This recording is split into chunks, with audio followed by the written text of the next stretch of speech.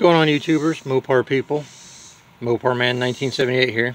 I'll give you a short video, an update. Just got my transmission back from my buddy that rebuilds the transmissions up there in Springfield, Missouri. Mike Dunn. Got it all done, rebuilt. As you can see, there, got all these bags on there to make sure bugs and water doesn't get in there until I can get the transmission put in. But anyway, I'm getting ready to put the transmission back in once I get a torque converter. Decided I'm not going to go with an aftermarket torque converter. It's going to go with the stock factory replacement one. And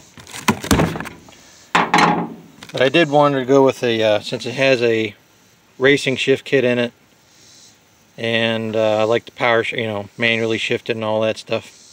I decided instead of using the old factory flex plate, which can possibly crack or bust or whatever, I just decided to go with an upgrade since I got finally got my stimulus check after all these months.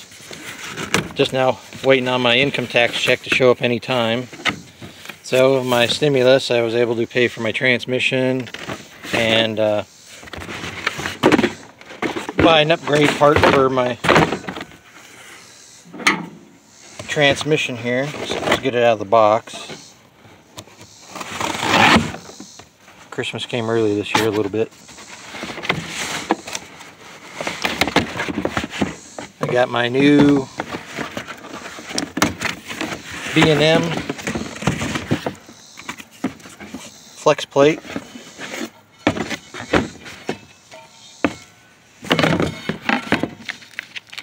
Got me some stickers and SFI Foundation Incorporated. Just shows that this has been certified and that it's approved for extreme use. Decal. Got my B&M sticker, which I already have one up in the back window of the truck. This one will probably be going on the Dart, since I'll be getting another identical plate for my Dart once I get the I'll have to see if this matches up to the flex plate on the slant 6, see how many bolt holes it has for the crank, all that. Might run that in there.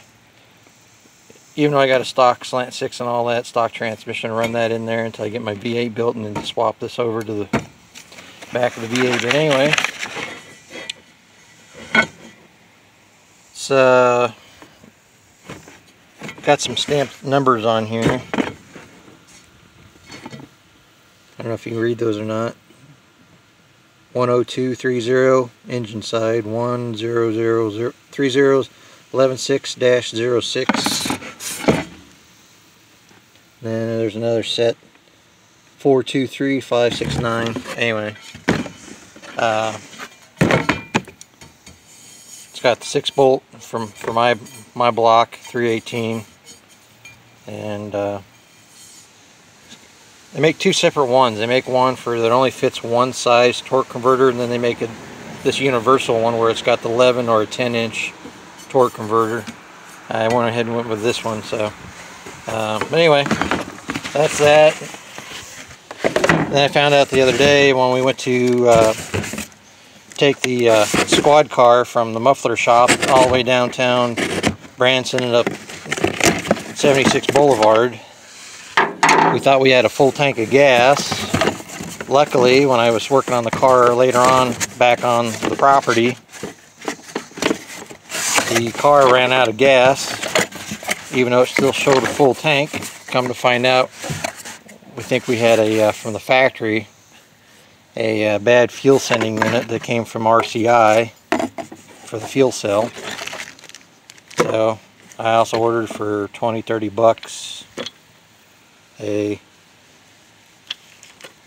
said on the description 10-inch, and I measured the side of the fuel cell and it said about 10 and a half, 11. So this will work plenty, and if I have to, I can always bend the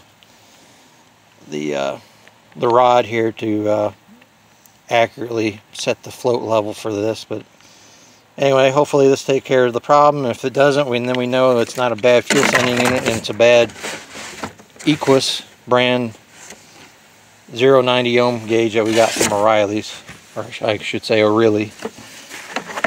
But anyway, just give you a heads up on that, and paid some bills and stuff, whatnot. So and just got enough to run on until hopefully I can get my stimulus check, not stimulus, but the income tax check back before too long. And I got to pay for my torque converter and get this gray beast back on the road. So anyway, hope you enjoyed the video. Have any questions, feel free to comment. Have a good day.